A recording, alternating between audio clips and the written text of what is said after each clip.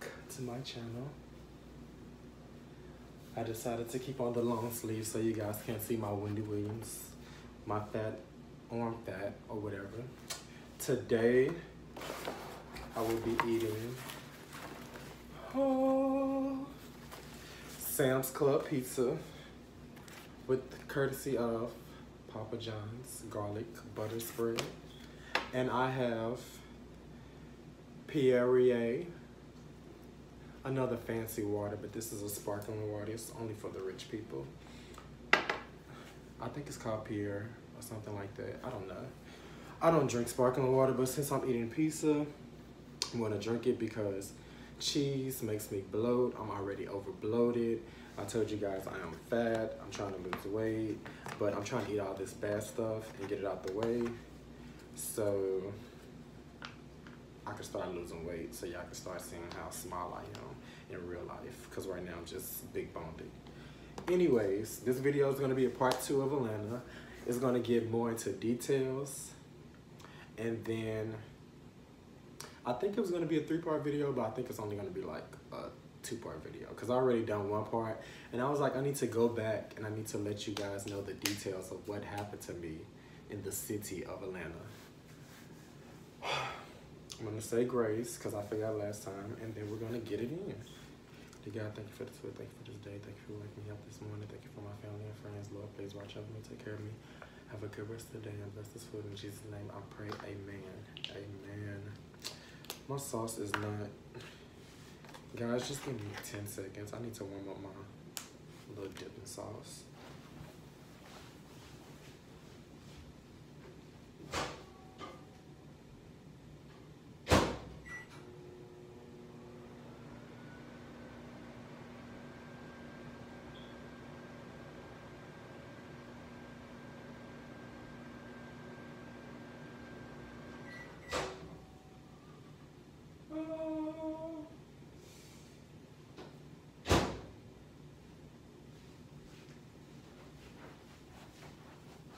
Now the butter is melted and all of that. If you guys don't know why I would like to change my life to being healthy, well, my father and all of his family members had diabetes. They all died, basically died from it. I was told that I was pre-diabetic, but I also reversed that by eating healthier. But since I'm doing this channel, I'm about to just go back, take a few steps back, and then I'm going to go forward. But you can always change your life by eating healthy and choosing what you eat. So, just look. This is the for me, all this bad pork. Everything is just bad, but we're not judging. We are not judging.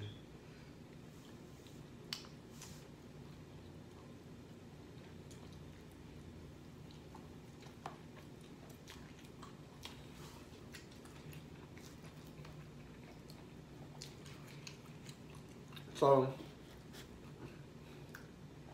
I told y'all what happened in 2012. So I'm gonna take you guys back to 2014 when I first moved to Atlanta.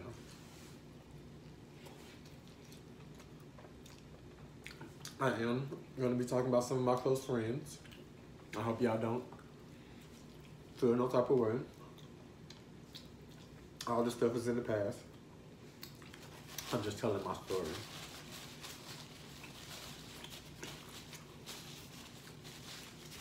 And I have my little book. This is my book where I write down my budgets, what bills I gotta pay, my mukbang videos of what I want to do. And I wrote down a list of stuff that I need to talk about in this video so I can get it over with.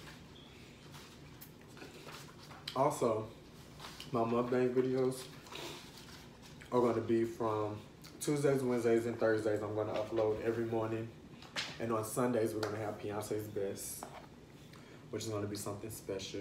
I tried to upload my video on Beyonce's birthday, like I told y'all, and YouTube took it down. But I have to change everything to chipmunk voices. So I'm gonna put the chipmunk voices on YouTube, but if you would like to see the unedited version, you can go to my Facebook page and it'll be on there. Also, you can follow me on Instagram, The Real Jerk.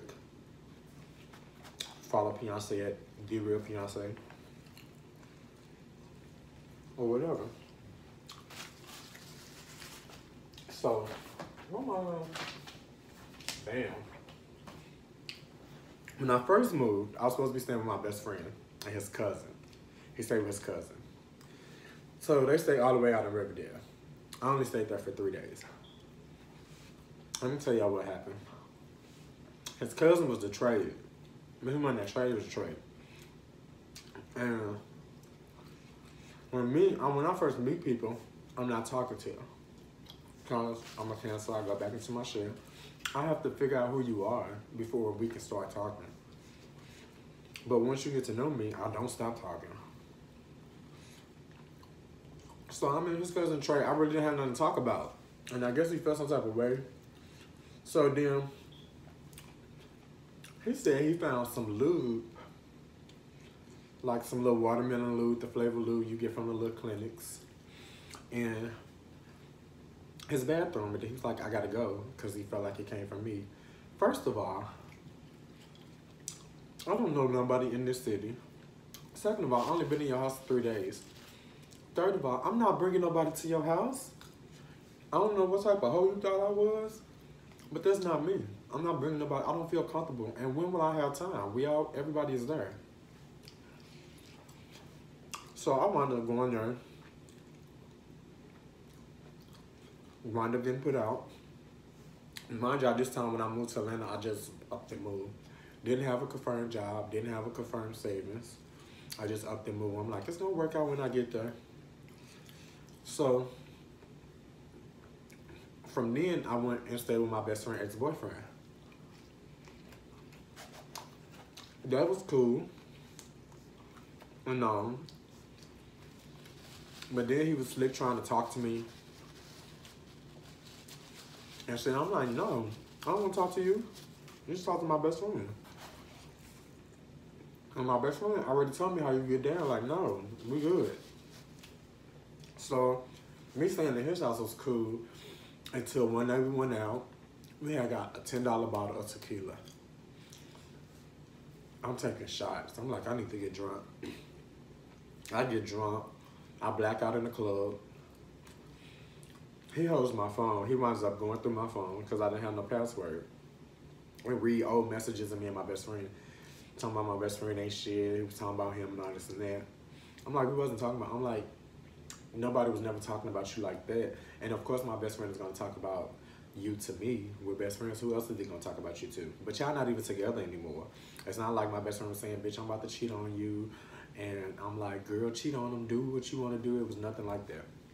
So then I wound up stop staying with him. And I went and I stayed with my auntie. But she stayed with 2 other roommates. And those 2 other roommates had extra people staying. So with that, it just was a lot. Like, I was gone most of the time because I was at work. I finally wound up getting a job. One of my friends got me a job, but the job was like far out. And I used to have to like walk a mile to work. But it is what it is because I had to get my money. So I wound up staying with her. But then wound up having to leave. She like, it's just too much, all this and that. So then I told y'all I wound up staying with this boy I was talking to off of Jack. I take all my stuff to his house. I'm trying to catch the bus. I don't know how they buses work. Mind you, the bus dropped me off somewhere at 10 o'clock. The other bus didn't come or something. I had to walk like 2 hours to his house with my bags in my suitcase. When I say I was over it, I was over it. Then staying there. Like I said, he worked all day. I worked from 9 to 6. I was always late to work. Then I would have nothing to do until he got off. Got off at like 12, 11. I was getting tired of that. I was doing that because I didn't have nowhere else to go. Then, once it was like, with everybody about to leave, we can get a lease. We can get this apartment. We can just keep this apartment, whatever. So that worked out. And let me tell you about this Labor Day party. This is my first year living in Atlanta. I meet some boy from the after hours. He like texting me all this and that. I'm like, okay. I go to his house. His friends there. Everybody there. Do y'all know that these people tried to run a choo-choo train on me? And it was just so uncomfortable because I'm there. It's like 15 people there. Everybody look nice, but I'm like, I don't know who y'all think I am. I just got done drinking last night. I don't know if y'all thought somebody came over here prepared, and even if I was prepared, why do y'all think y'all about to run a train on me? And I don't know y'all. Like, I don't know what type of whore you think I am, but it was not given that. So, that was 3 things. Boom, boom, boom. Also, before I started moving with my auntie, it was this boy named Maurice. I just talked to him.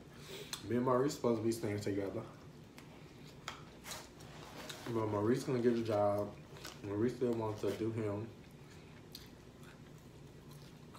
It was just a mess. I applied for these apartments. The gay apartments in Buckhead. I forgot the name of them. She basically took my money. Because I'm like, girl, I just started working. So my checks, it's not like my real checks. They just like orientation checks. She's like, it's cool. Come to find out. She's like, yeah. They said you ain't making money. I'm like, yeah, because I don't, there's not enough money on these checks. Like, you don't need to work till I start working. So, I don't know. I'm gonna stay with mine until we get an apartment. Then, things cool. I wound up getting me a man on accident. He was a scammer. He was a tourist. It was the only people I talked to for some reason. And they all do the same thing and they all be making me mad. So, I brought my friend. I told my friend come stay with me because my friend, she was like, I'm about to move to London. I'm like, you come stay with me. This lease gonna be up. We can find this apartment. When the lease was up, we couldn't find this apartment. My friend wound up staying at a boarding house all the way in Riverdale. I wound up going to the boarding house. It was like 3 hours for me to get to work, for us to get to work because we had the same job. Then we wound up finding an apartment and wound up moving there. But then the apartment was so far from our house. So mind y'all, let me just tell y'all this story. So my ex-boyfriend was a scammer, right? But I used to be nervous. I'm like, So one day we're leaving out to go to work and it's police, like SWAT, it's all type of people downstairs. So I'm like, shit, they about to get out. I'm like, I don't know nothing. I'm very much Phaedra Parks. I don't know nothing. I don't know nothing. So I'm thinking they finna get us and they coming to get some illegal immigrants. When I tell you, it's funny because when I say my boyfriend was like scamming, my ex-boyfriend, he was scamming. Like, he was scamming rentals.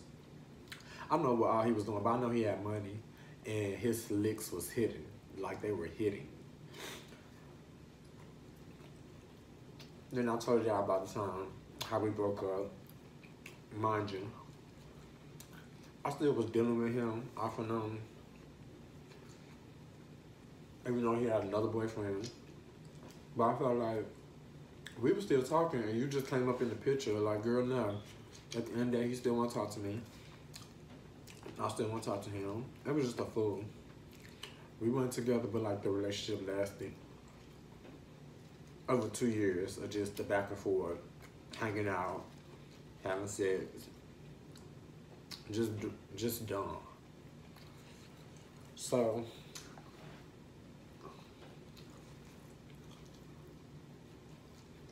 I said, yeah. And I ain't have no pizza from Sam's Club.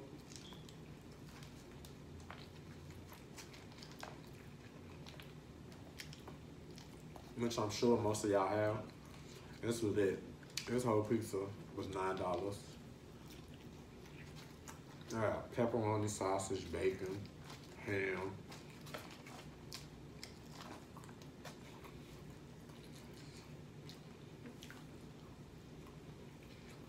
So anyways, my lease come up. My lease, I start talking to him, my lease get up. I wind up talking to this boy, this bottom. I told y'all. I treat him like he my man, all this and that. If he see this video, then he gonna find out the truth. One day he came over. I'm like, don't come over. He came over while I had my ex-boyfriend come over. And I just left him outside because I told him, y'all gonna think I'm mean, y'all gonna think I was wrong. But I told him, do not come over. He like, why? And all this and that. I'm like, I gotta go to work in the morning, all this and that. He come over, he banging on the door. My ex-boyfriend was like, somebody at your door. I'm like, don't worry about it, just go back to sleep. I'm like, this is gonna be a mess. This boy that came over here caught the last bus. All this and that, he wound up getting a ride. I ain't never tell him that I had somebody over. But once again, I was not in a relationship, and I told him not to come over. So me and him wound up, we was talking for a good few months. We wound up start talking. My lease go up. My lease went up. I don't understand with my best friend cousin.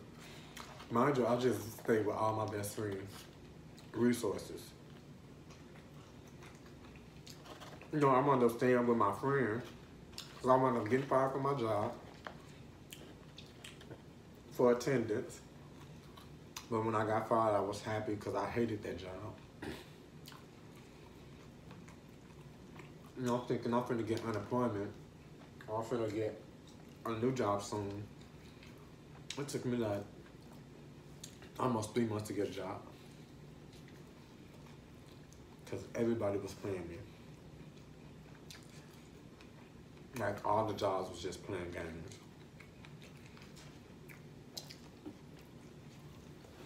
So I'm on to stand with my friend. But she stayed in Woodstock. I think that's the area. She stayed far. I wanted to stop staying with her and stay with my best friend's cousin. You know how you go over there for a week and I wanted to stand over there. Then when they lease was up, we wound up getting us our own place in Stone Mountain. Then that's when me and the boy, the little bottom boy, we started back talking. And that's when he was like a whole different person. And then we stopped talking. We're like, it's not working right now. So I'm just doing me, y'all. I'm getting my life together. Got my license. Improving my credit score. Got me a new car. He comes back in my life. And the gates of hell open.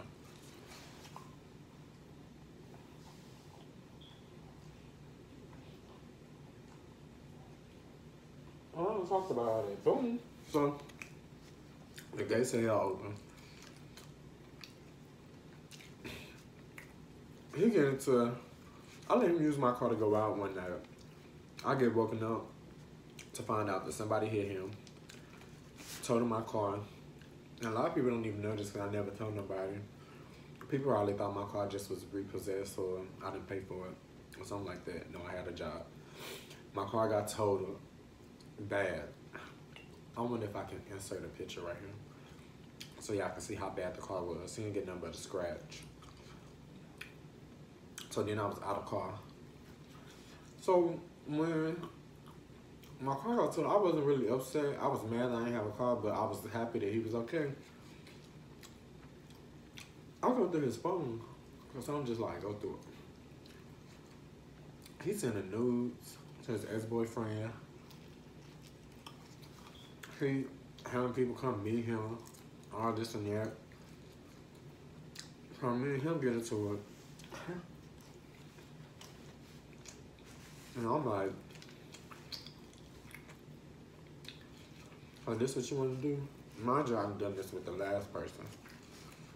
I've done this with a lot of people.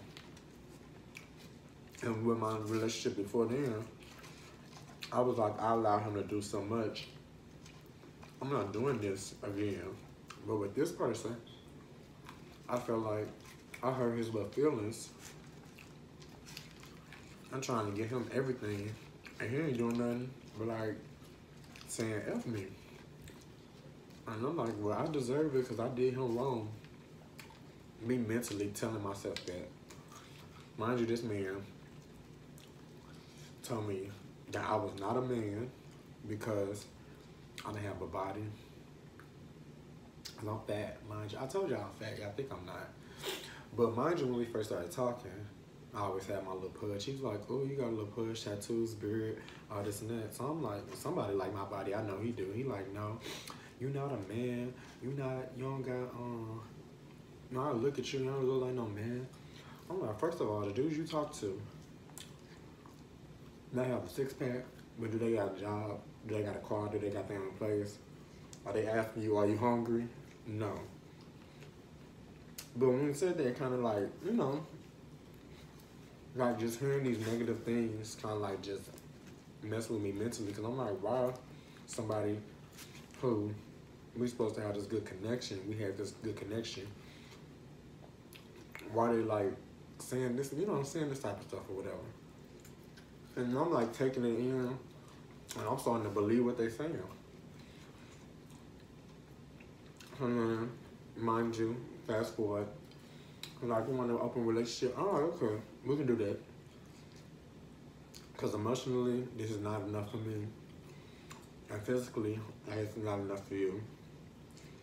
The same stuff that you used to like, you don't like no more. Then he like, no, I don't want to do that because, I don't know, you only doing it for me. All this and that. I'm just not going to do it. We're going to work it out. All this and that. I'm like, okay. Fast forward. Boom. Birthday weekend. We supposed to go to Texas to look at apartments. We wound up didn't go. He like, and I canceled my plans with my friends, and we didn't even go and all this and that. Only to later find out that his plans was to cheat, which he did. And then, once I confronted him about it, he wound up going out of town that weekend. I checked this stuff. It looks like he's about to get himself ready to cheat again. I'm like, you just got caught cheating. Are you about to cheat again? Yes, me and him was fighting. I tried to kill him. Literally. Tried to kill him. I didn't try to kill him. I just wanted him to know. That's the crazy person. I just wanted him to know, stop playing with me. Because I'm sitting up here and I'm trying to give you everything. And you sitting up here taking everything from me. Stop playing with me.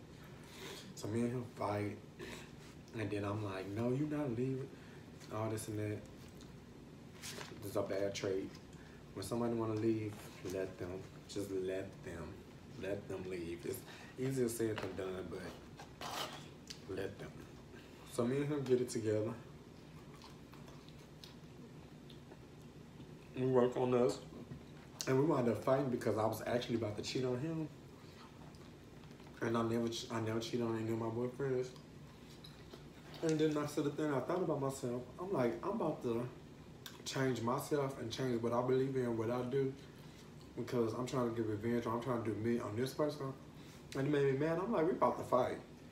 Because you sitting up here got me one day cheating on you because you cheated on me. And that's not who I am. And you just acting the way he act. I'm like, so I didn't cheat on him. I wound up just fighting him. I don't think that's a better solution. But it is the reality. So me and him wound up still sticking it out. And we wound up moving to Dallas.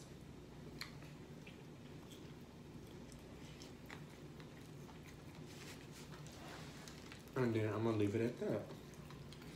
Now, I will talk about Dallas and all the stuff that happened in Dallas, which is a lot. That's probably gonna be a 40-minute video. But y'all, to be honest, I'm trying to make my videos like 15 minutes because I know I'm not popping like that. And then, also, some of my friends are supporting me, but I don't think they're mukbang watchers. So I know they don't want to just sit here and watch me eat. So I'm gonna try to keep my videos short until I build up my subscribers. Yeah, do enjoy mukbangs. Mukbangs. And until then, y'all, I purchased this 2-time spicy sauce. Me and my friends supposed to eat it tomorrow. It's supposed to come tomorrow, hopefully. Give me some chicken. And I don't like hot stuff. I love hot stuff, but I don't like hot sauce. So hopefully it don't taste like hot sauce. But I hope you guys enjoyed this little section of my life. But Dallas is like a lot. It's a lot.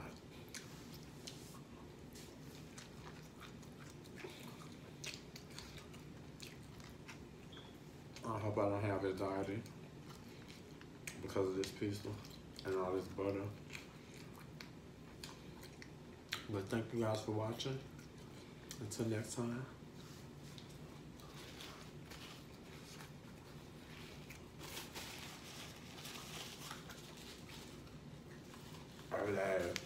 I hate people do that.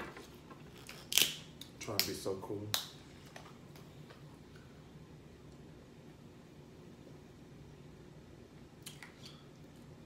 Oh, it's not that cold, so it's not hidden. Bye, y'all.